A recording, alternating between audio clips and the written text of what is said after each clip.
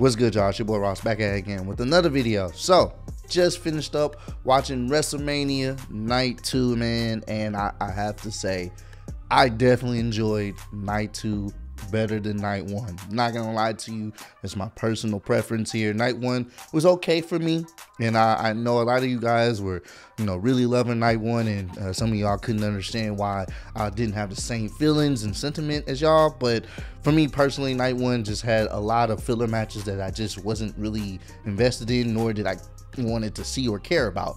But for Night 2, a lot of matches on this night excuse me, a lot of matches on this night I was definitely more invested in, and I was just, more excited to see, the outcomes of these matches. There were some matches I didn't care about, but ultimately I enjoyed Night 2 more than Night 1. We gotta talk about the main event, one of the best main events I've seen in a while. We're gonna get to that at the end of the review. We're gonna go in order from the notes I took, but yeah, man, that main event definitely was what I wanted and more. So we're gonna get to that, but I appreciate all the love and support, man. WrestleMania is done, and I'm looking forward to seeing what happens on Monday Night Raw and the rest of the wrestling week, this upcoming week. So let's get right into it. I wasn't really able to watch this match at home. Like, I was kind of watching it while I shouldn't be doing this while driving, but I kind of had it playing on my iPad. I had my iPad with me, so I was watching it through my iPad, so I couldn't really get down and invested into this match. But I will say, The Fiend versus Randy Orton being the first match, I was okay with. The Fiend's entrance was pretty cool. I figured they were going to do something interesting for his entrance. It was really cool for him to come out of the Jack in the Box, and, Alexa Bliss is rotating the Jack in the Box, and he pops out, and, it was a cool imagery. Randy Orton entrance was cool, as always. It was just good to see the crowd there, you know what I'm saying? And then The Fiend attacking Randy off the top of the Jack in the Box, I thought that was interesting, too. Of course, with The Fiend, he does a lot of no-selling. Randy Orton hit him with a backdrop on the table, on the announce table, and he just popped right back up and applied the mandible claw. So more or less what we expect from The Fiend. That's pretty much how the match was going. It was looking like The Fiend was going to win.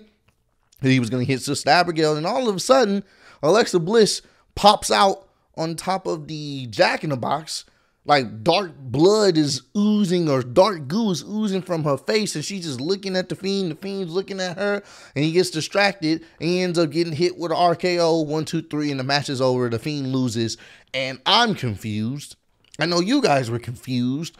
I don't know what the hell was going on. I was like, wait, he just lost. Like, what? So, all right, why? What happened to Alexa Bliss? I'm confused. And then after that, the lights go out and they both disappear. And people started booing because they were like, what the hell is this? Like, come on now. Honestly, this feud has been going on for how long? The Fiend's been off TV for like a few months now almost. And you have him come back to lose off of the distraction by one of his accomplices. And then they just disappear into the WrestleMania night. Like, what the? I don't know. His character is cool. His character is cool, but I think just stuff like this doesn't. I don't know what the hell's going on here. I don't want to see The Fiend and Randy Orton feud anymore. So I don't know what's about to happen next. I don't know who he feuds with next. Honestly, I'm just like, all right, I guess whatever. But like I said, it was cool for what it was. It's just that ending was kind of weird to me. So, all right, Shayna versus Nia. Shayna and Nia versus Natalya and Tamina for the women's tag team title. I put in my notes, you may not like this. I still don't care for this match, and I didn't care for the match. Did I watch it? A little bit. I was watching it a little bit, but it was just like, I didn't really care because I feel like the women's tag team division is really, it's shallow as one. It doesn't really lack any depth, and I feel like I can't really get invested in it, only because I think the handful of wrestlers, like these teams, they seem so put together, and they don't really seem, for me personally, believable that they can be champs. I mean, the way it looks, Nia Jackson and Shayna Baszler may be holding those championships hostage for a while, because I don't see another legitimate team beating them unless they drop it to somebody in NXT. But the NXT has women tag team titles, so I don't know. I just didn't really care because I just didn't really care. Hey man, that's just my personal opinion. I tried to give it a chance. I was watching a little bit of it, and I was just like, I'm bored, so I didn't really pay too much attention, but I took a little bit of notes. Mainly just my personal thoughts. I said Shayna should really be going for one of the women championships. Like she should. Shayna should have been at least a multi-time women's champion on Raw or SmackDown. I'm just being honest with you. She can actually go, and she's believable, and she looks like she would kill you, like she was in NXT. Why were both Natalya and Tamina just looking at Nia from the second rope, waiting for her to jump off? That was mega cringe to me, because it just looked like Nia's trying her best to climb up to the second rope, and they're just looking at her like, what is she about to do? Whoa! No, bro. All right, I was like, all right, man, I don't care. And Nia and Shayna retain the titles. Okay, cool. I still don't care. Hey, man, like I said, some of y'all really get emotional and feel some type of way when I say I don't care about certain matches because I don't watch them regularly on Monday or Friday. Hey, guess what? I don't watch NXT regularly, and I find myself enjoying NXT and their takeovers a lot more easier than the main roster stuff. Because at the end of the day, I like the in-ring wrestling. I don't really care too much about Natalya and Tamina. Even though I know Natalya can go in-ring wise, I just don't care too much about that teaming. And I feel like Shayna Baszler should be doing her own thing. Me personally, I think she needs to be at some point soon, hopefully this year, an actual singles champion, because she's Shayna Baszler. She can legitimately hurt a lot of those women in that division, like legitimately, not even on no kayfabe stuff, like actually hurt them physically. But hey, to each his own. I just didn't care for this match. It is what it is. I understand it has to be on the card because all titles are being defended at WrestleMania. I just didn't care for it. So next, Sami Zayn versus Kevin Owens. I like this match. I enjoyed this match.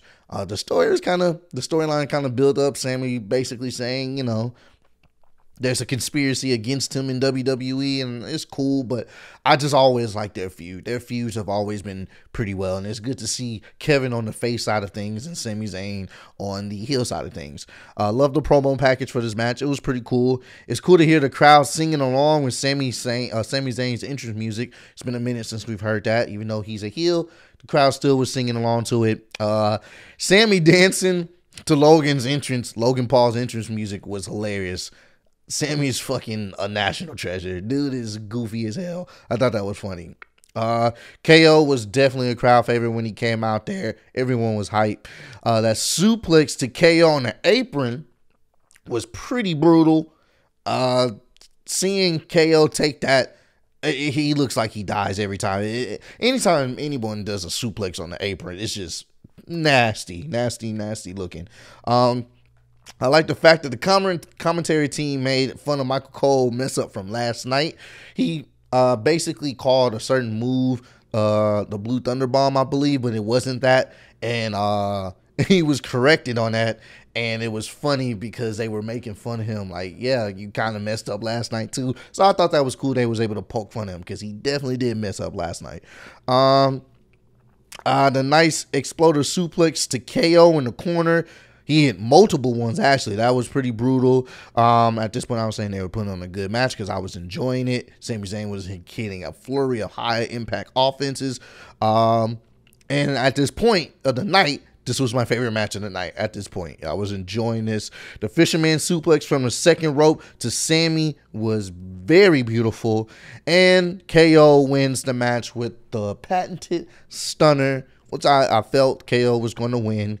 And at the end, Logan Paul's getting into it with Sami Zayn. Sami Zayn pushes Logan. Logan pushes Sami Zayn. And then the crowd was asking for it. You knew it was coming. Logan's trying to celebrate with Kevin, and Kevin hits Logan Paul with a stunner. And I think all of everyone that does not like Logan Paul on YouTube, we all just rejoiced. I'm sure he's probably a good guy. A lot of people don't like Jake, but it was just good to see a Paul get stunned. So, hey, man, if you enjoyed that, I know I did as well. I thought that was pretty cool. There was a little backstage segment with RVD, the Great Khali, and Matt Riddle, and it was cool to see RVD, man. It was always good to see RVD. RVD is a unsung legend in WWE. I don't know how many people know the RVD chant. Like, it's when you see someone do it, you just instantly just feel like somebody's about to get hit with a frog splash, man. Sheamus versus Matt Riddle for the United States Championship match was next. At first, I really wasn't interested in this match. I'm not even gonna lie to you, but I was willing to watch it because I felt like they were gonna put on a good match, and they put on a good match. I enjoyed this match. I really, really surprisingly enjoyed this match more than I did. See, guys, when it's matches like this where I may not even care about the feud, but if they put on a good show inside the ring, I'm willing to watch it. That's all I'm saying, guys. So, it was very stiff throughout the match. They worked stiff. Sheamus and Matt Riddle, they're very stiff in the ring.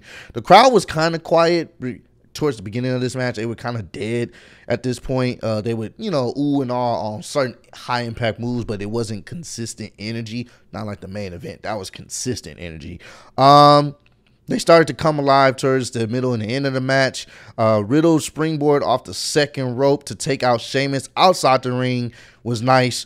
They botched a top rope white noise. Like, Sheamus was trying to get a top rope white noise, but he wasn't able to do it, so he ended up dropping down. Glad that he didn't hurt himself, and he just ended up doing a white noise just, on the mat. So it was, it was a noticeable botch, but they recovered it the best they could. Now here is this was nice. This whole sequence right here was brutal in a nice way to end off the match. Unexpected. The bro kick to Matt Riddle off the second rope while he was doing like a springboard off the second rope. He catches him midair, upside down, right in the face, right to the lip, bro, and busted him open. Like, legit busting him open to win the match. I thought that was fantastic. You see blood just dripping down his face. I was like, oh, okay, I like that. Honestly, I wish Matt Riddle would, be, he'd take, like, his character would be more serious. You know what I'm saying? Like, it's cool. He's lackadaisical. He's a bro. So he's riding around on a scooter and stuff. But, I would like for him to take things more serious. And that look he had, like, he was, like, pissed. I want to see more of that. You know what I'm saying? Because I know he legit can go in the ring, like, legitimately. But it's cool. Sheamus as the United States champion, I'm okay with that. I'm okay with that. And Sheamus is really an unsung hero. I forgot he was like a 4-time world champion, like a multi-time United States champion, a tag team champion. I believe he's an intercontinental champion. I'm not sure. Correct me if I'm wrong. But the dude has really done it all. He's won the Money in the Bank. He's won Royal Rumbles. Like, the dude is legitimately well decorated in WWE and does not get the praise he deserves. So shout out to Sheamus winning once again the United States Championship, and he should have a decent range, man, a decent range. So I'm looking forward to that. Big E versus Apollo Crews in a Nigerian drum fight. I didn't know what that was, but I felt like there was going to be a lot of weapons involved. Now, unfortunately about this match, I saw some of it, and I was actually interested in this match, but one of my homies called me. He was talking about some stuff we're trying to plan in a couple weeks. So I literally got distracted. So that kind of sucked. I'm probably going to go back and watch it again, but I did enjoy the parts that I did see, and that's probably one of the matches I will go back and watch again. But the parts I did see, I definitely did enjoy. It was hard hitting. I did not know Big E was from Tampa, so hometown kid trying to retain his Intercontinental Championship. They were at the beginning of the match, they were just hammering each other with the kendo sticks.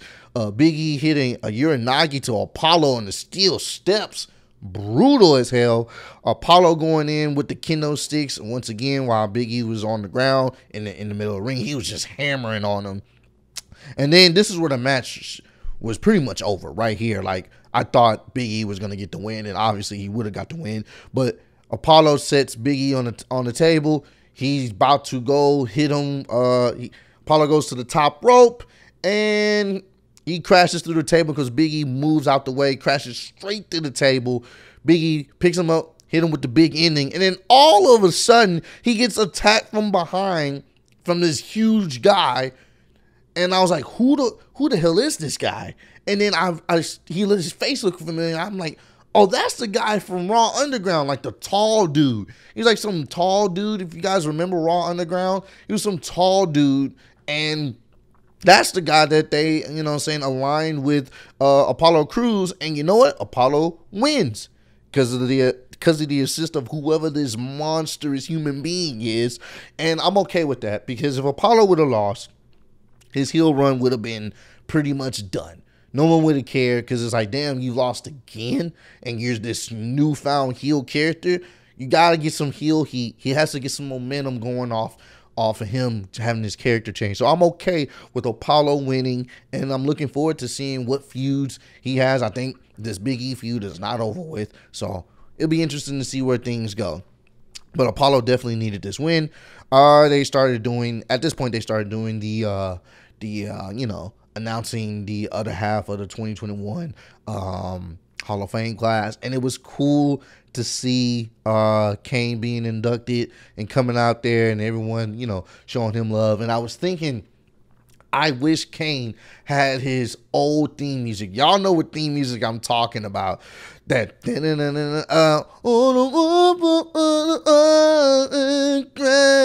burn and the tables. Bro, hey, that's the white side of me coming out. That's one of my favorite theme songs from WWE of all time. Just hearing that. Like, bro, this, oh man, I'm probably gonna play this while I'm editing that. I'm gonna play that song while I'm editing the video, because it just get you amped up. I want to say, hold on, let me find the name of that song. I know you guys are gonna tell me in the comment section, but I actually want to find it just for my personal self. I gotta do this live. Let's do this. Kane theme song. It was like around 2003. Slow Chemical. Yeah. I think that's what it was called. Slow Chemical. Yeah. Who is it by, though? I'm doing this live. I'm probably not gonna be able to play it long enough, because I'll probably get copyright and the video will get blocked. I think this is it. Yep. This is his best theme music. Yep, this is Slow Chemical, man. Oh man. Yeah, this brings back memories, man. I need to find out who is by again. I forgot. Yeah, okay, Slow Chemical is by Finger 11. Make sure.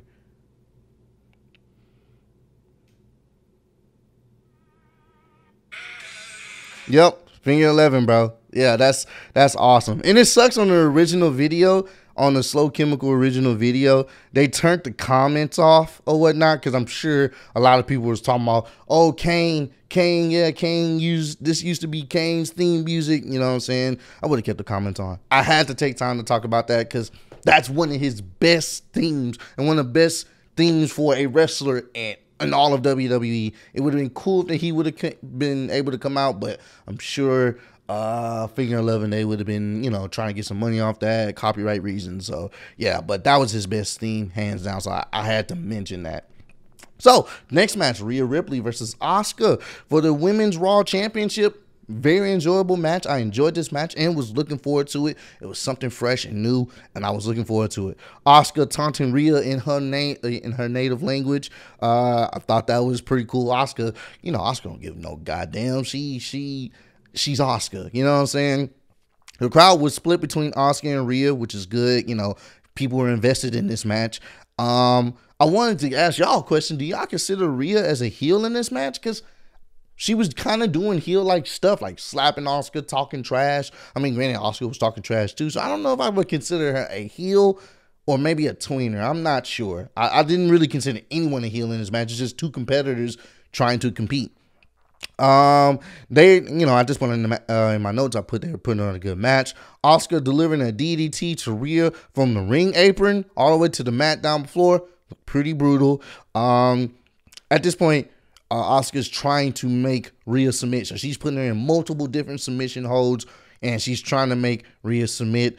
But ultimately, Rhea is, they're focusing on her strength and power. She was able to overpower Oscar and hit her with the riptide for the 1, 2, 3. And I was surprised at the finish because I was expecting maybe Oscar to retain, but no, they gave the belt to Rhea Ripley. And I put in my notes both newcomers from NXT, newcomers in the women's division from NXT, they win their respective championship matches.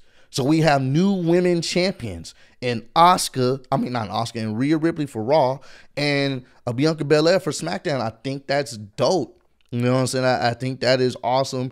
It's cool to see some of these NXT women talent get the proper, somewhat of the proper, spotlight they deserve. You feel me? So, hey, Rhea Ripley, Raw Women's Champion. I'm all for it, man. I'll be interested to see whenever Becky Lynch come back how things will play out, because Becky is trying to regain her top spot as the man in WWE. So I'm looking forward to that. Oh, I also forgot to mention the next segment is Titus and Hulk Hogan coming back out. At the beginning of the night, Hulk Hogan and Titus came out to, introduce WrestleMania again, and, they're the host or whatever. And they were dressed up as pirates. And every time Hulk Hogan spoke, he got booed. They were just booing him to oblivion every time he spoke. And it was kind of the same thing here. They was booing him every time Hulk Hogan spoke. I don't know why Hulk Hogan's the host, bro. I just don't know. That's just me personally. But it was cool Titus do his thing out there, And then Bayley comes back out and, she's trying to promote herself and stuff. And I put in my notes, Bayley is actually kind of thick. She was looking kind of thick out there, man. I'm like, all right, Bayley, do your thing. I know she's married too as well, but she's, she's attractive. So I'm like, okay. I never knew Bayley was thicker than a Snicker. Did not know that, man. So, and then the Bellas come out. And I like Bayley. She said something. She's like, John. She said to one of the twins, obviously the one that was dealing with John Cena. She's like, John's not out here, right? That was actually pretty funny. I thought that was a good line. And then they jump Bayley, and they got boos. Because to be honest with you, no one liked the Bellas. No one liked the Bellas. I think they only really got over because of who they were dating. No one liked the fucking Bellas. No one still likes the Bellas. The Bellas, they're part of what WWE needs to get away from. The Divas. They are part of the Divas era. All pretty, no substance in the ring. That's really what they were. No one can sit up and say, oh, I've seen a 5-star Bellas match. Where? No one can say that. They are part of the Divas era. So, and we are trying to get away from the Divas era and get into the actual women wrestling, putting on great matches. That's the era I'm trying to get to, and I know a lot of you guys are trying to be a part of as well. So, now we get to the best part of the night. This is the part of the night that I was just truly excited. I took notes, but I didn't take many notes. And I made note of saying, I'm probably not going to take many notes because this is the main event. And I just want to be able to watch this and enjoy. I'm going to go back and watch this match because this match was so great. Let's first start off with the promo package alone. Promo package alone, fantastic. I did get to see all three of them spit promos on Friday Night SmackDown. And they all killed it, especially Edge. Edge calling Roman Reigns the Samoan Edge or something like that. Edge is, he's the Samoan Edge. I thought that was nice, man. They all cut fantastic promos. That promo package was amazing. That, to me, is a WrestleMania caliber promo package. If it doesn't get you hyped, I don't know what will. Let's see. It was cool to see the yes chants at WrestleMania once again, but interesting enough, Daniel Bryan wasn't the crowd favorite. This was the first time I've seen in a very long time a face Daniel Bryan not being the crowd favorite. He was actually getting boos. The person that got the most cheers was actually Edge. Crazy. Edge got a beautiful reception when he came out there. On this day, I see clearly.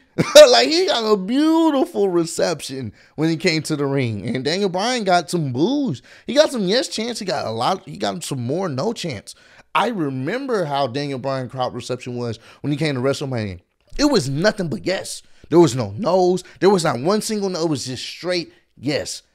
When they called his name, it was straight nothing but yes. Now it was 50-50 for Daniel. I was very surprised by that. And of course, Roman coming out all stoic, all cool, not really worried. Straight heel boos. And this is what makes this great. Because for the longest, Roman has been getting boos as a face. He was getting boos because we didn't want to see him. We didn't want to see him on our televisions. Because we knew he was going to probably win the match. This is a different type of boo. This is a different type of heel heat. He's getting actual legit heel heat, not go away heat. He was getting actual legit heel heat because people wanted to see him lose. People pay money to see Roman Reigns lose, and I love it, bro. Oh my God, so great. So goddamn great. So, let's see. What do I have in my notes, man? Oh, I also said I don't know who wins this match, and I don't give a damn because this match is great. So whoever was gonna win, I was all for it. It didn't really matter. The crowd reception for Edge was great. The first time we see a heel Roman get the right heel heat in front of a crowd was beautiful. Roman is that guy now. He is that guy. I love it. He's the reason why SmackDown is the way it is. Roman went straight for Daniel Bryan as the bell rung, just blasting him with the forearm. And then Roman and Edge start going at it. Then, of course, Uso was outside at the ring with Paul Heyman. So Uso gets involved outside of the ring, super kicks Daniel Bryan. Then he super kicks Edge as Edge falls outside of the ring. And then Jey Uso, he's causing havoc. He's basically causing some more havoc for, he's pulling his weight from Roman Reigns. Crowd booing the hell out of him. And then I want to say Edge starts going off on Roman on the opposite side of the ring. He starts throwing him against the ring, then the barricade, then the ring, then the barricade, then the ring, then the barricade, just back and forth. And then he attacks Jey Uso and hits him, planting him face first into the steel steps. They carted out Uso, carted him out. You know he's going to get back involved in the ring, in the match. Honestly, if I'm Daniel Bryan and I'm Edge, I take out Roman, have him laid out, and then I do my best to destroy Jey Uso. Put him in the yes lock, do something like hit him with a concerto to the steel steps, something to get him out of the ring. Well, you know he won't be coming back for the rest of the night. So that's what I would have did. Let's see. Edge and Bryan start teeing off in the ring. That was a nice standoff moment. They start throwing blows. Roman catches Bryan outside of the ring and suplexes Daniel to the floor, to the mat floor below. They both went for spears in the middle of the ring, Edge and Roman, and they both hit each other. It was a nice little spot. Crowd loving it. Crowd chanting, "This is awesome." I'm making notes in my notes. This is a WrestleMania match. You could not have this match anywhere else other than the main event of WrestleMania. The offensive flurry by Daniel Bryan, I was loving it. He was going in on everyone. It didn't matter. I was loving that part when he was getting some offense in. Roman going in with the elbows to Daniel Bryan was pretty brutal. You know what I'm saying? That was a nice, he's just throwing them elbows at Daniel Bryan. Roman power bombs Daniel from the steps to the announce table on the outside ring. They had the steps set up. Roman, and at this point, Daniel Bryan has tried to tap out Roman. So Roman's getting pissed, throws him outside the ring, and he power bombs him through the table. Nice little spot. And what made this great, the camera the camera work was perfect. It's just focused on Roman. He's talking his trash, and then you see out of nowhere Edge spears him off the steel steps to the mat below, to the floor below, and it was beautiful. Roman selling it. I'm like, yo, this is a great, fantastic match, man. Let's see what's next. Then I want to say, so I'm trying to keep up in my notes because, like I said, at this point, I'm excited. I'm enjoying the match as much as possible. So I'm trying to keep notes as best as I can, but I'm not really doing a fantastic job at it. Edge using the piece of the chair to make Roman tap. Now, this segment was so great. So great. So Edge tried to bring this a chair into the ring. Roman stops it. They start fighting over the chair. And then all of a sudden, Edge is able to get Roman in like a crossface. And it's funny because when they was fighting over the chair, a piece of the chair breaks off. So Edge picks up that piece while he has him in the crossface and puts it in his mouth and start wrenching back. I thought that was a beautiful visual, bro. Beautiful visual. Beautiful visual. Then, this is my favorite part of the match. I'm not even gonna lie to you. This was such, oh my God. At this point, I was enjoying this for whatever it was. The crowd was hyped. I was hyped. Daniel Bryan comes off screen and applies his submission to Roman Reigns' other spare arm. So both of Roman Reigns' arms is locked up. He's in a submission with Edge and he's in a submission with Daniel Bryan, and there's nothing he can do. He's literally screwed at this point. They're both looking at each other, and then they both start headbutting each other. Why they have Roman in the submission? I'm like, yo, this match, easily one of the best matches out of both nights. I don't care what nobody says. This was great. Oh my God, this was so goddamn good. So goddamn good, bro. Definitely getting This Is Awesome chance. Oh man, this was great. So Edge almost wins this match. Edge is literally about to win this match, man. I said Edge getting a steel chair is bad for everyone. He picks up the chair. He starts destroying Roman and Daniel, bro. Just laying them out with chairs, bro. And this is when it gets brutal. The rated R starts coming out. He's setting them up for both concertos. He hits Daniel Bryan clean with the concerto. Daniel Bryan's out. Daniel Bryan's out of the match. Like, honestly, he should have went for the pin on him because that would have been it. The match would have been over. So Daniel Bryan gets hit with the concerto. He's done. He's out. He goes to hit Roman Reigns with the concerto. Of course, Jay comes out of nowhere. Jey Uso attacks him. Then he starts, Edge gets the chair, starts destroying Jey Uso, right? Starts destroying Jey Uso. And then Roman gets back up. He starts attacking Edge. And then he gets the chair, puts Edge's head on the chair, and hits Edge with the concerto. Oh my goodness. Edge is done. Not only to add insult to injury, he drags Edge's carcass, puts it over Daniel Bryan, and he pins both of them to retain the WWE Universal Championship. And I was like, yes, I am okay with that.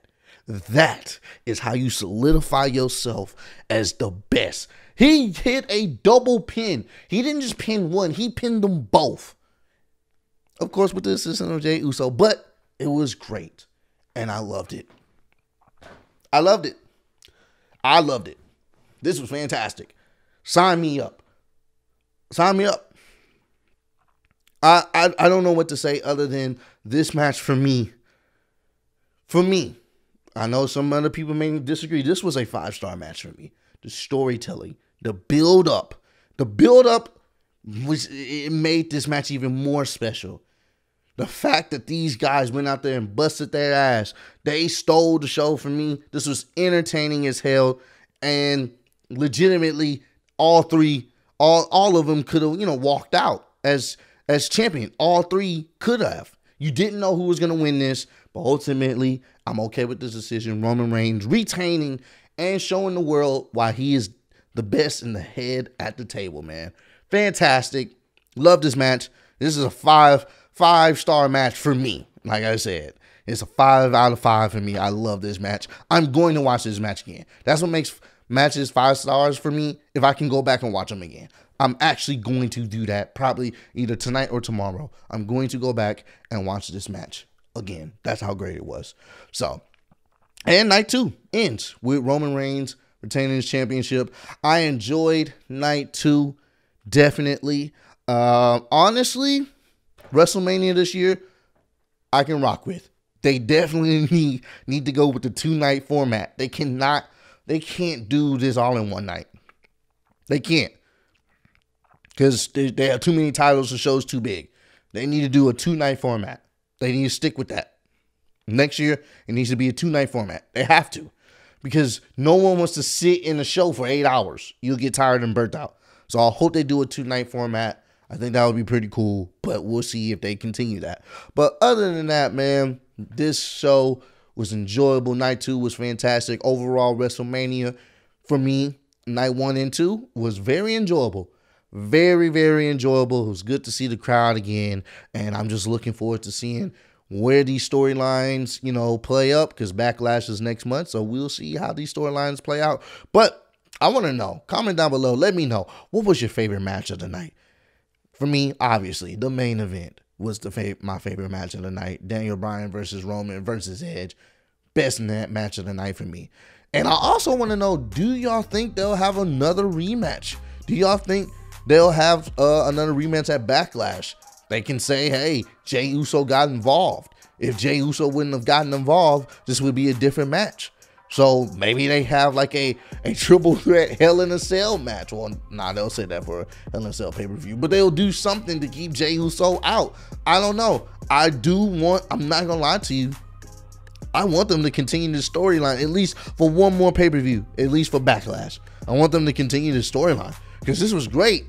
You know what I'm saying? So I'll be interested to see how they play this out. I'm really looking forward to SmackDown this week, see how they play things out. But I appreciate all the love and support, man. Road to 40K. I appreciate y'all kicking it with me, and I'll see y'all on the next one. Peace.